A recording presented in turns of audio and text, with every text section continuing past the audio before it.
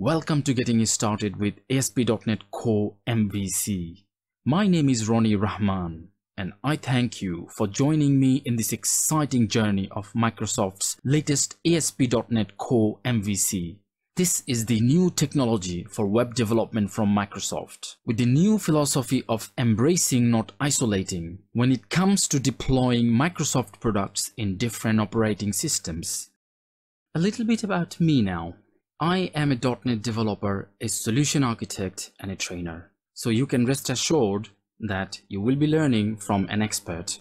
I have been developing in ASP.NET for over 10 years and witnessed its evolution from .NET 2.0 view state monstrosity to the ASP.NET Core MVC ubiquitous beauty.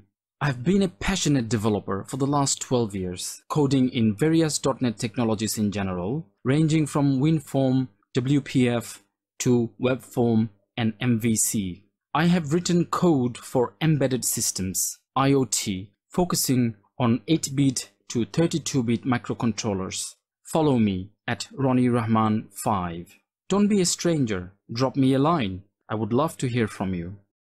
A little overview of what you will be learning in this course will help you see a bigger picture of what this course is all about.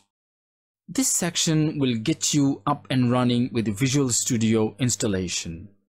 The next section is about creating a fresh project and navigating the project structure. You will examine the project.json file and run your first Hello World program to get started. You will install VS Code and ASP.NET Core MVC in Linux.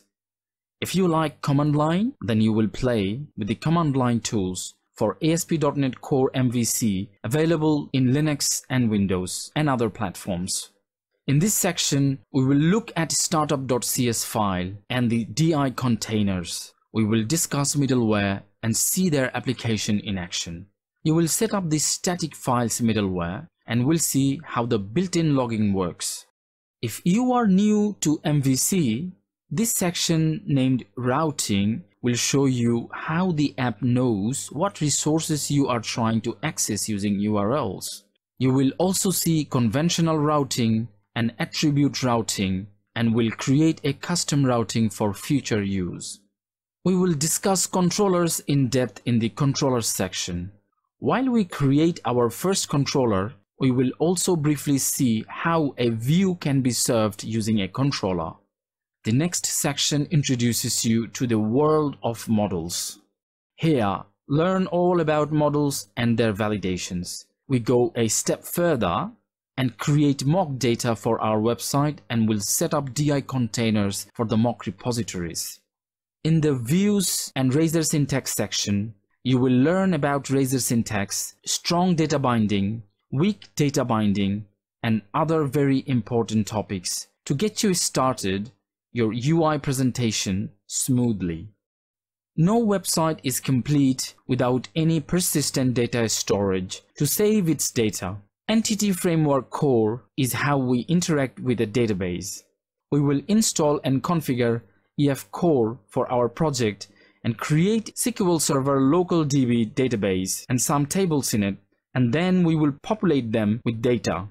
You will see the graphical tools as well as the command line tools available for migration and database creation. If you have even a little bit of knowledge of ASP.NET, then you are at the right place.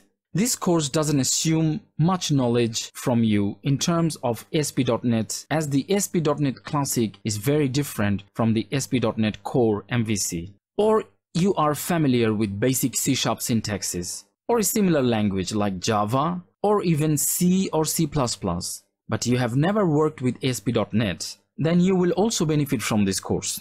Or if you are a proficient web developer with multiple skills but not in ASP.NET, and now you want to get started with ASP.NET Core MVC, this course also will benefit you. For those who are intermediate and advanced developers in ASP.NET Core MVC, this course will serve as a refresher for you, and you might pick up one or two things that you might have missed previously.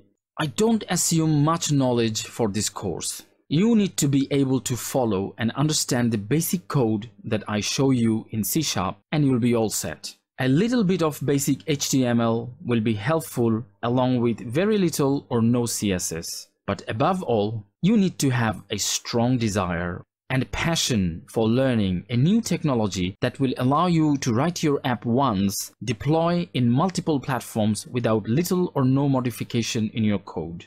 In this course, you will build an app from scratch as you follow along with me in the course. You will build a landing page with a carousel and books list with common header and common footer, a details page for each book, and an ordering page for the books, and a confirmation or thank you page.